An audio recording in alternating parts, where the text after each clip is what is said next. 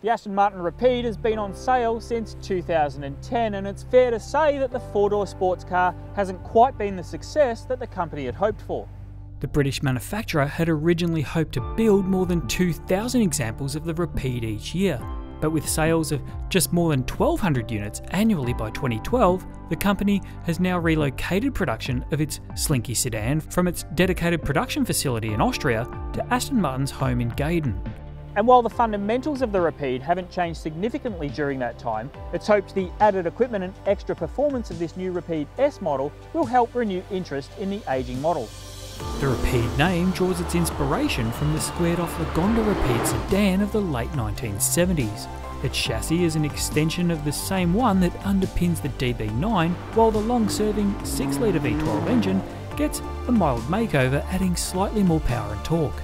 The Rapide S also scores a new 8-speed automatic transmission and a revised final drive ratio, dropping its 0 to 100 km/h time by almost half a second and increasing top speed to in excess of 320 km/h. Well, the changes made to the Rapide help it to respond and perform the way that it really should. The stiffer rear bushes in the back and the retuned steering certainly help it turn in, while the 8-speed transmission is just a charmer now. It's so much better than the old 6-speed unit. We love the Vanquish-inspired grille, the lightweight alloy wheels and the new centre stack interface. The headlining and upholstery material is stunning, as is the quality of the quantum silver paint.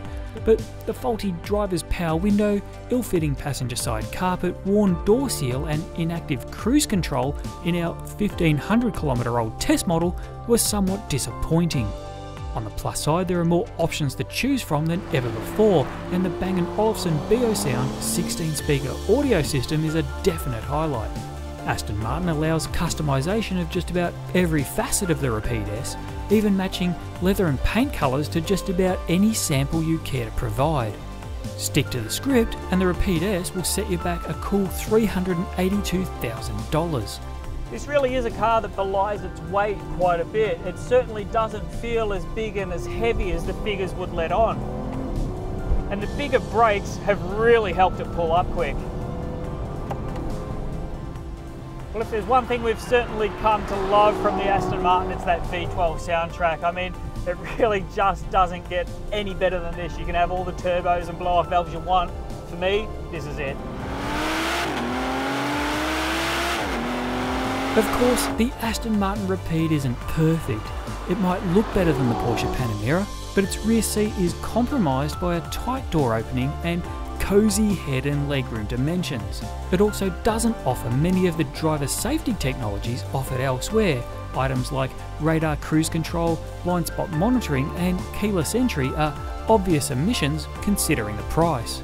But as a hard-charging Grand Tourer with the soul of a sports car and the character to match, the Rapide S does push all the right buttons. In spite of its weight, it's a keen handler, and the performance on offer is scintillating to say the least. Whether or not it's worth the asking price, however, is entirely up to you.